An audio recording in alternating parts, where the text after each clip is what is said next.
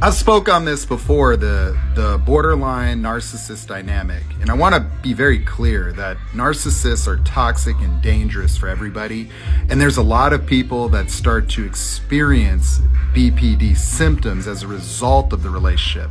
But there are certain types of borderline personalities that when they commingle with the weaker covert male narcissists can end up ruining those people almost permanently. Like, the reason being is that, like, you know, many borderline women are very sexual, very beautiful, very alluring, very attractive, very outwardly expressive, and they love bomb. But they're also sensitive to the bullshit, you know, and so they react very harshly and intensely, and so they can counteract a lot of the bullshit that narcissists could get away with and create boundaries based on like harsh reactive punishment. And so the reactive abuse from a borderline can put a narcissist into like a shame spiral, narcissistic injury, to where they become pitiful, begging, like literally so desperate. But when that hot borderline dumps that narcissist can reach an all-time low, like a low they've never experienced before. And in some cases become so obsessed and fixated on that one person, they're unable to recover their identity. They're unable to restore themselves to any semblance of confidence, because that obsession that they have with that ultimate supply that came in the form of the love bombing and the splitting. So the borderline splitting, especially if they're the harsh, angry, malignant type that's punitive and can just decimate somebody on the spot, that's so intense because it speaks to both aspects, meaning that having you like gave them this huge social boost, like they got this super hot, like beautiful, attractive, love bombing goddess. And then at the same time, when you put them in that shame spiral and just hammer them, you know, you're triggering that worthless part of them too, and giving them a ton of supply by confirming their pitifulness, and which is something that actually they enjoy. It sounds crazy, but you see, like when they get confirmation of their pitiful nature, their failure as a man, their weakness, and all the things that that type of borderline can conjure and trigger in them, that's a lot of supply. Because when they feel pitiful like that, it lets them off the hook for the big discrepancy between their fake future CEO self and this pitiful, worthless man. That some coverts enjoy like masochists, okay? They can be masochistic. And so when you hammer them and trash them and humiliate them and belittle them and make them weak, and they don't, you just make them so small, some of them react to that positively. Maybe it sounds crazy, but they could like, oh, okay, baby, whatever you want. And so in that context, certain borderline personalities can have a lot of control over narcissists. But see, borderlines can also be equally unstable too.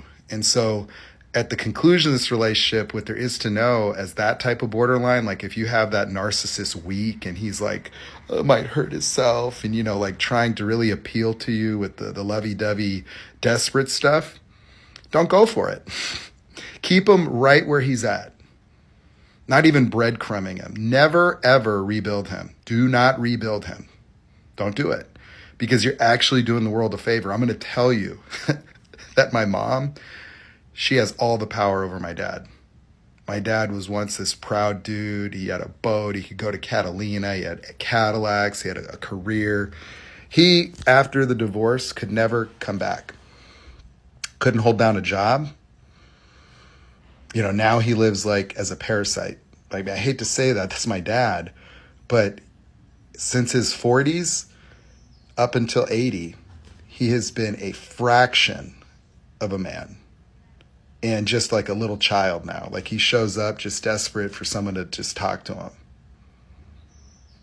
and he gets nothing from her. Like, she looks at him with no respect. Like, he's might as well not even be a person. Like, it's like an insect, or just, oh, hey, like, and then he'll try to like hoover with just, reminiscent conversations. And he's really nice. I'm going to tell you, my dad was a monster, okay? Almost a malignant, okay? Like the worst kind of abusive guy. He could be a nightmare.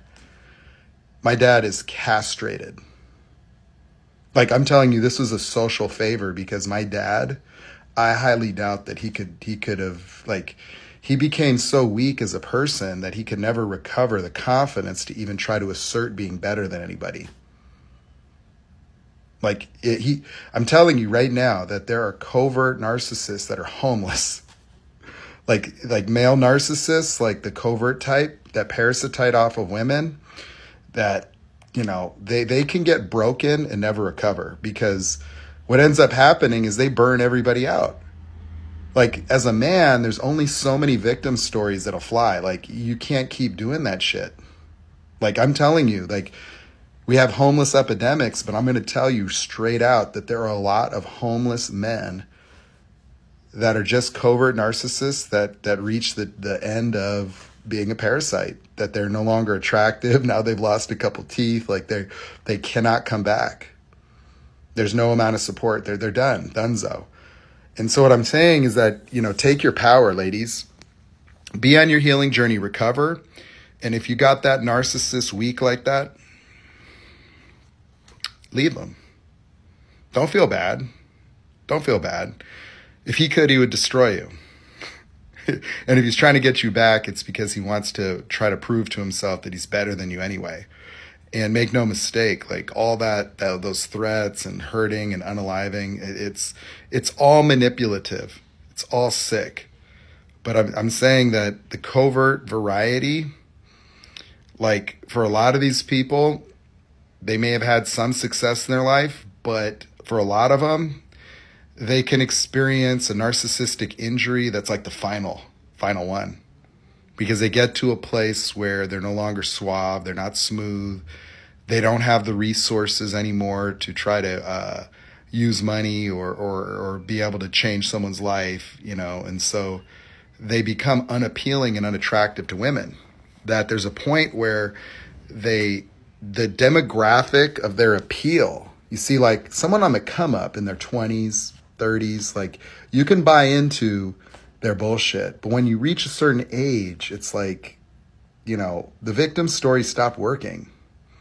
Like, you can't sit here and have somebody pay for your acting class in art school at 50. You know, like, you can't future fake anymore. Like, it is what it is. Like, you're broke, you have no career, you have no credit, nobody wants you, you're useless, you're worthless. And so the type of woman or person that they're going to get stuck with, I will tell you, will be more malignant and toxic than them. Like, a lot of these men, if they're not going to be homeless, like, they're going to end up just misery loves company. And so I'm just saying, like, I'm not saying that these are ideal relationships. I want to clarify, like, it's just that certain types of borderlines, because of splitting, it's like in the re-idealization, like, these types of toxic people, even narcissist on narcissist, like, two narcissists, despite what people may think, can have long-term relationships that are on the surface successful. And by successful, I mean that they endure time. It doesn't mean that they're good. It doesn't mean that they're healthy. It doesn't mean that they're good for children. It doesn't mean anything other than they can present like normal people. Like, I'm going to tell you, there are a lot of marriages out there that don't work in a conventional healthy sense, but that they endure, they sustain. And they do. Like, I'm telling you that, like, a lot of these pick-me girls and a lot of these alpha males, like, they're narcissists. Like, narcissists date narcissists. They do. They team up. They partner with each other. Like, in business, narcissists work with narcissists. Like, you could have whole sales teams that are all narcissists, all coverts, and then the company owner's a malignant or sociopath, and then the manager's a more dominant narcissist. So, like, socially, narcissists have like a hierarchy depending on the expression of it. So we tend to look at it like overt and covert, but all of them share the same self-loathing, shame, and grandiosity. It's just that they all have different skill sets and levels of intelligence and talent. And so you could have whole companies that are nothing but a den of thieves and narcissists, like criminal mentality people, organized crime, gangs, and things like that. Like, narcissists are everywhere, but and fully integrated. But borderlines, if you